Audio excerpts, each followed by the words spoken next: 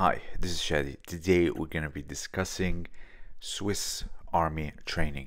I found a lot of interesting little nuggets in the training footage, and I thought I'd share them with you because not only do they contain just regular techniques that we all see, but also fundamentals that are taught and drilled that can also ensure your safety. Because in Judo, before we learn how to throw, we learn how to be safe first. And even when you are at black belt level, you still have some issues with this. But before I start, I just want to say that I'm very excited about a new project that I'm working on. I'm almost finished and it's gonna come out pretty soon. My dedication to Judo history has been very long, and this is something that I'd like to contribute to Judo. So the first thing that I want to talk about is how to fall. How to fall is actually very important. You see it in Judo and in Aikido, not existent in Jiu-Jitsu, unfortunately, but falling is actually very important. Before you start Judo, they actually teach you how to fall. So you have quite a few types of falls. So the first one is you fall backwards and you roll your back and you tuck your chin and then you slap the floor. You have also the rolling fall. Everyone knows this one. It's a lot of fun, and also it keeps you safe. So anything from shoulder throws, forward throws, this is the type of falling that you should be doing. So this one here, really important. You see it all the time. Also, you have side falls. Here you slap the mat, you fall with your arm extended, snapping. Sometimes, yes, you see a lot of people in Judo, they tuck their shoulder in and it's very unsafe, but they're trying to avoid the score. And here where sports and safety can be clashing. So here you see this is side falling. It's also one of the principles that we learn. So the next thing is, of course, fighting with the rifles and the bayonets, the knives.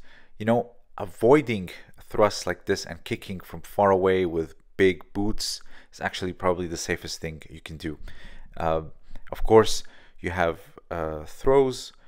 Obviously, something like hip throws are going to be very important. Not only they're fundamental, but also some of the easiest that you can learn. I can teach a white belt this throw from their first session. Obviously, they're not going to master it, but they will understand the nuances of this throw. I don't know why people start with things like osotogari, because you have to be on one foot, and also the unbalancing is very difficult. But in my opinion, this should be the first throw to be taught. That's just my opinion. Other things, of course, you have elbow locks and wrist locks that are very important for little weapons. You see it as well. Judo curriculum is, of course, filled with these as well, wrist locks and elbow locks. So the common one is, of course, a waki gatame. Waki is not only the armpit, but all the right side, so the ribs, etc. This is the part where it is considered waki. So a lot of people set a classical armbar like this with the juji gatame position, but they hold it under the armpit. That would make it a waki gatame. And you see it, it's very efficient. You have all this weight, all this leverage. It is highly efficient. Of course, you have your classical wrist locks where you turn the wrist and you change level, and then they are obliged to go down, otherwise they will have serious damage to their elbow and shoulder and the wrist, depending on how you do it. So here you have your arm entanglement or ude garami, depending on how you do it, and you can get it from the stand-up as well, and then you can either go down with it or here finish it. Of course, you have your sacrificing throws. And here, this headlock, guillotine turned into a uchi maki komi, is quite impressive. So side headlocks and guillotine, if you can turn your waist to their side and you roll them over, especially if they have a tight grip, they will actually follow you and roll around. Try it. You see it in Greco-Roman wrestling. It's rarely tried in Judo and Jiu-Jitsu, but drill it. Trust me, it's actually very effective, and it works quite well. And you can be very creative with the ending. So here, a grab from behind turned into a shoulder throw. Again, classical self-defense, change level, and then pull them down. Here, of course, cannot forget a classical sacrificing throw. Also here, this Yoko Wakare is also very surprising to see, because it is not a very common sacrificing throw.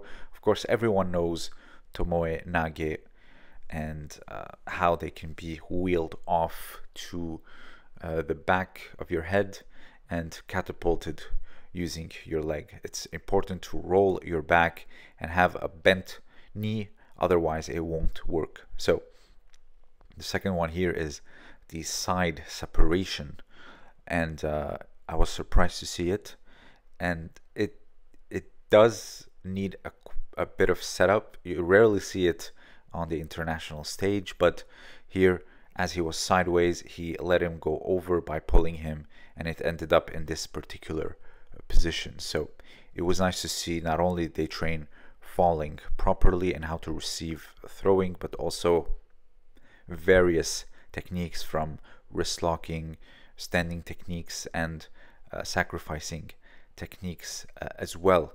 So I really appreciated this. This is, I believe, from 1973, and it talks about the of course the Swiss Army training. So it's good that they have some fundamentals.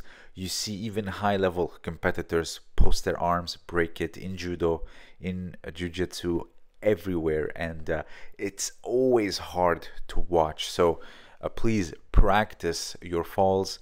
Kodokan has a series on how to fall. You see with little kids training it.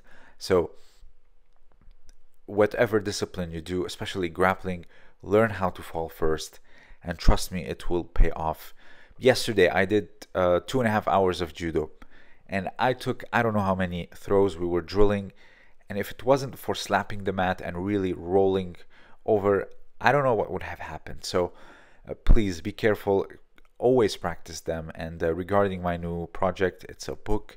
It's a translation of a old book, not all of it, but the part that discusses Judo history, and I'm really excited to come out with it very soon. This was Shadi, and thank you for listening.